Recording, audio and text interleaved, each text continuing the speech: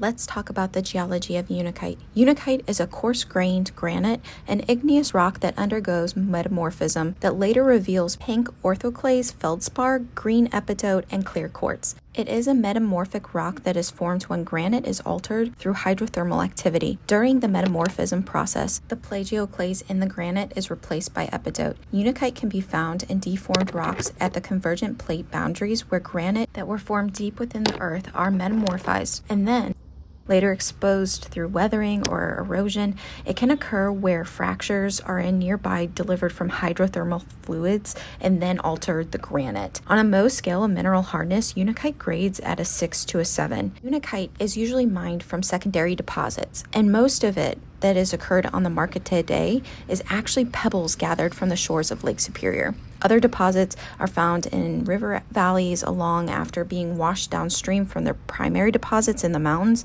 but the most noble deposits of Unakite are found in the United States, like Tennessee, North Carolina, Virginia, and like I said, along the shores of Lake Superior. Other deposits have also been discovered in Brazil, China, Sierra Leone, and South Africa.